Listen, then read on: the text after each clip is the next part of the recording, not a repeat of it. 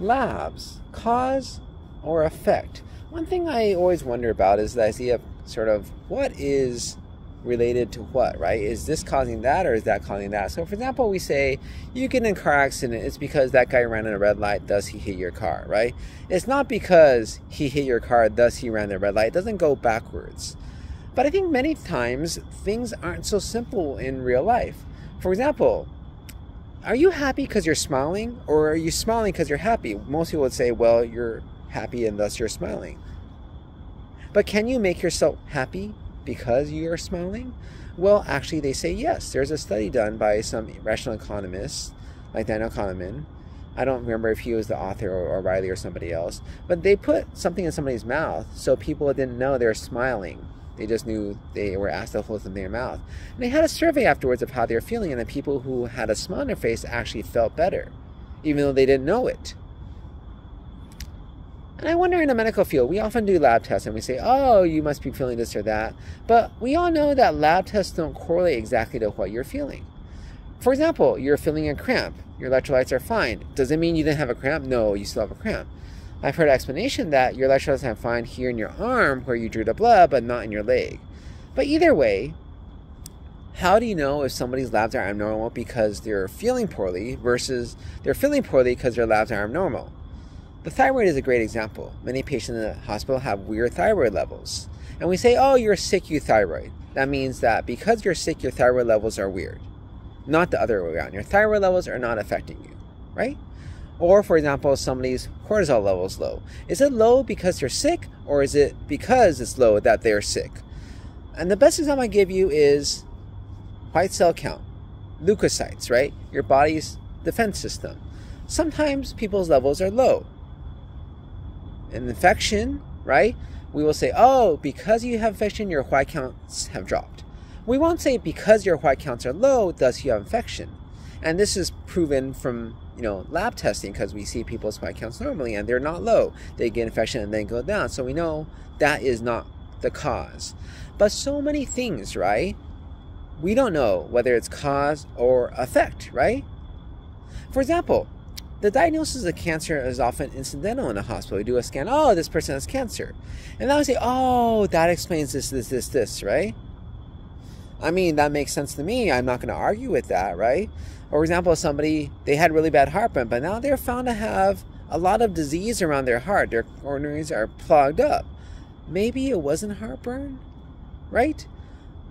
But all this is retrospect, right? You're saying now we know we could blame it on this or that. I'm saying right here, right now, can I do lab testing and tell you this is what you're feeling? No, I cannot. The lab tests are not going to tell me what you're feeling. You could tell me what you're feeling. I could see if that's related to the lab test and say, oh, yeah. But I can't look at somebody's lab saying, oh, this person's going to be feeling bad. I simply can't, because it doesn't work that way, right? So cause correlation, right? We just simply don't know. And I think the big thing for me is there's so many things that we can't measure, right?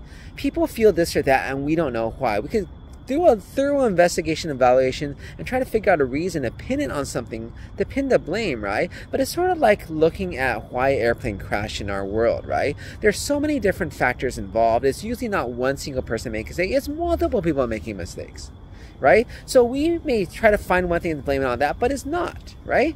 I mean, someone say, oh yeah, because of this, I got really sick. I'm like, look, you've had bad heart disease for months, if not years, right? It didn't happen overnight. It didn't even happen over months, right? It happened over years, decades. And the fact that, you had a heart attack, yeah, that's a bad thing, but it's not because of one literal thing. It's many, many things combined over a long period of time that made you feel so poorly and you finally came in, right? It's the straw that broke the camel's back. But we're not saying that one straw is literally super powerful. We're saying it just happens to be the last one, so you blame it on the last straw. But there's so many different factors involved. And this is one thing I feel is lacking in the medical field. This idea of cause-effect, right, not being so causal or correlating so much. Second thing is, I can't even tell you based on lab tests how you feel. Isn't that ridiculous, right? I mean, it's so funny because we talk about this in residency and people teach you.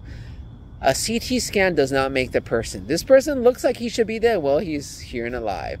You can't even tell, right? I mean, you can tell based on the CT how much fat and, adipose tissue they have, but you can't even tell if he's doing well or not. Because some people have horrible imaging studies and they're doing fine, right? And I think that's one great example in the orthopedic field. Some people have horrible looking knees or bone on bone, and they're like, yeah, I'm fine. Some people don't have that bad looking and they're horribly not fine. They have a lot of pain when they move anywhere. Right? So that's the whole thing, right? We can't predict, based on looking at image studies, lab tests, what the person looks like, what the person feels like, anything. Does that mean to me that our lab tests are insignificant and don't mean very much? I would venture yes, right? To put it in a softer way, what I would say is, oftentimes we have a discordance. The person's getting better, but their white count's going up. And we just sort of ignore that and we say, well, clinically, the person's getting better, right? But does the white count mean something? If it does, why don't we trust it and say the person's getting worse? If it doesn't mean anything, why did we check in the first place? Right? I think this is a field for further research. The unfortunate aspect is nobody's really researching this because there's more a theory behind it. But hopefully, we'll work on it someday.